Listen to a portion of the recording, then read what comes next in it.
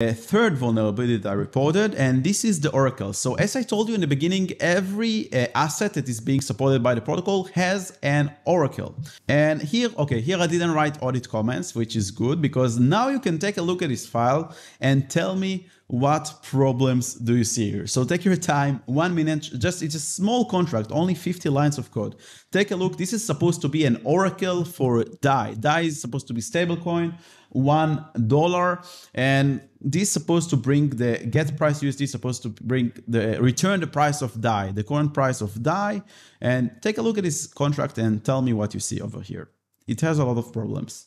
Literally a lot. Yeah, so the first one to answer is Kai. Yeah, over here.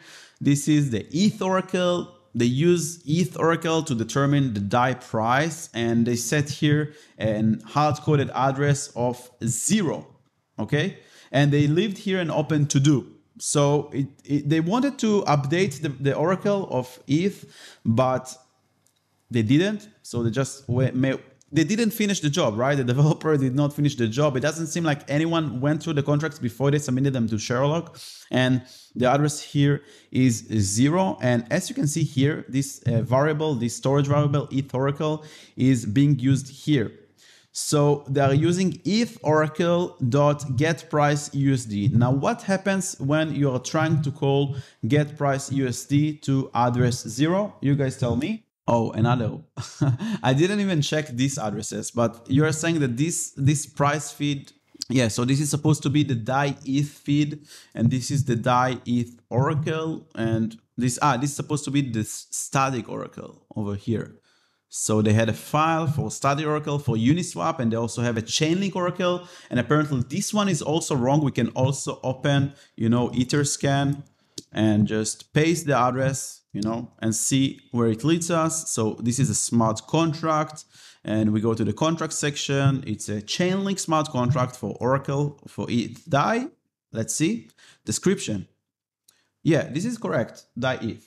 This one is not DAI ETH. The Uniswap one is not DAI ETH. Okay, so this one is correct.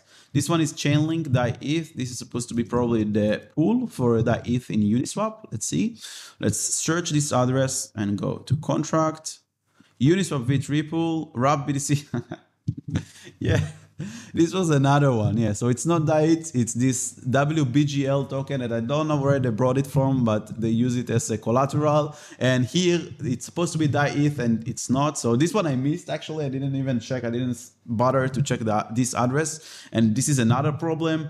Here they set it to 0, which means that every time you call this get price USD, it will be reverted. The transaction will fail because ETH Oracle does not have function get price USD because it's address 0. So this line will revert, so it doesn't work, and they need this Oracle every time because they use it every time someone deposits DAI to the protocol to mint USSD tokens.